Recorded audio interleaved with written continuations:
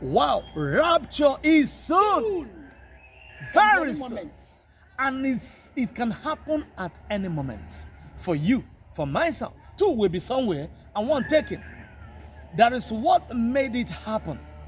I tell you.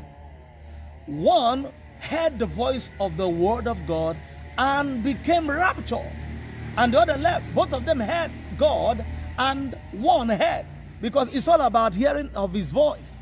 Say that the trumpet will sound and the voice of the archangel, then we shall be caught up to God. So, how many times have you listened to the voice of the will of God and I have accepted to be caught up? So it's all about hearing his voice and being caught up to God. After all, man fell from heavenly places to the earth realm. And then God is in the business of evacuating men again out of the earthly natural realm to the supernatural realm, which is the heavenly places. It happened with Abraham. It happened with the people of Israel. They left Egypt for the promised land, which is heaven. Jesus said, I go to prepare a place for you. And afterward, I'll come to take you now wherever I am, you may be also. Where is he now?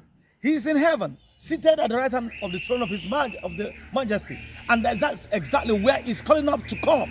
And then if you can hear the sound of the trumpet, which is the word of God, and the voice of the archangel, which is the will of God, the moment you listen to it, then you're taken up. Then this word rapture can be found any place in the Bible. It's an English word. And it has been happening all along. And I want to end up this way. It says, until Shiloh come, and unto him shall the gathering of his people be. And then Shiloh is been coming and coming, the word of God, and anybody sensitive must be gathered to God. So, if you are sensitive enough, you can be caught up today to be in the heavenly places, which is far above principalities, which is above the natural realm. For we have been translated from the kingdom of this world to the kingdom of his dear son, which is heaven. And I'm registered in heaven, and that is why I operate from. Try to be raptured today. Try to be caught up today according to the will of God. And you will not be found in the earth realm anymore. God bless you. Yeah, what says the time? It is Exodus. It is Exodus. Exodus means evacuation. It means relocation.